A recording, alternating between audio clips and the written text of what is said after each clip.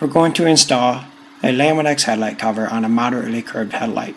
To get started, you'll need a razor blade, a spray bottle with straight water, some paper towels, and your very own Lamin-x protective films, your choice of clear or many colors.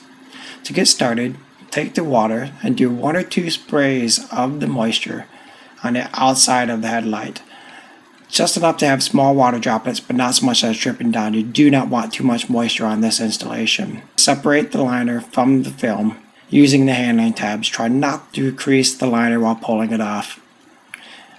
And then we're going to line the Lamin-x onto the headlight using one of the edges as a guide. If you don't get it right, pull it back up, reapply it again. You can do it many times. Now I'm going to take the spray water again. I'm going to spray the outside of the Lamin-x for a good lubrication layer. Now I'm going to take my squeegee. Now I have a felt sleeve on the outside of it, but you can use a hand towel. I'm going to apply down to the center of the headlight.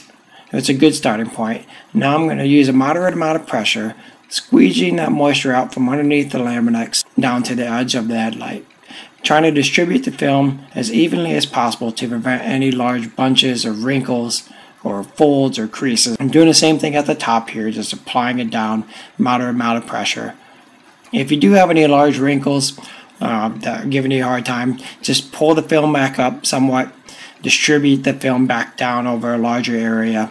If you have some tight curves, use a heat gun or a blow dryer to soften the Lamin-x to bend it around those curves, but don't get too close that you're burning the film. Now I'm taking that paper towel, just wiping up the moisture from the Lamin-x. Now I'm going to take my razor blade and I'm going to lightly score the outside layer of the film. No need to cut all the way through it.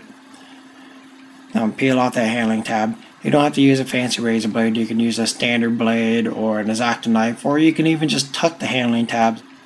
Now I'll just go along the edge of the headlight, make sure the film is pressed down. If you have any milkiness, cloudiness, or air pockets that you missed, don't worry about it. The film is breathable. After a couple weeks it will evaporate.